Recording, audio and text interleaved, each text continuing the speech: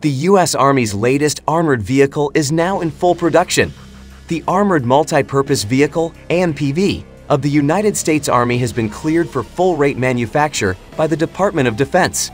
A representative for the service's Program Executive Office Ground Combat Systems told Defense News that the full-rate manufacturing contract award to AMPV manufacturer BAE Systems is still pending.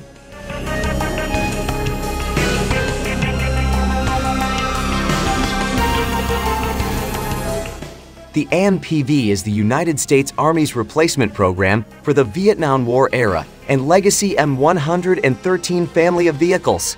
The first AMPVs were delivered to the United States Army in September 2022. At the BAE production line in York, PA, the vehicle was handed over in a virtual roll-off ceremony.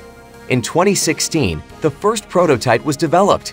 In 2018, the Army received 5 variations of the AMPV for testing, including vehicles for mission command, general purpose, mortar fire support, and medical evacuation and treatment.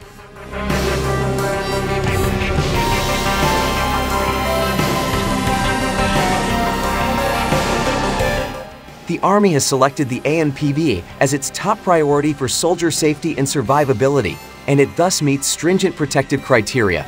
The AMPV incorporates elements of the Bradley Infantry Fighting Vehicle and the M109, a 7 self-propelled howitzer, increasing vehicle compatibility in the ABCT fleet.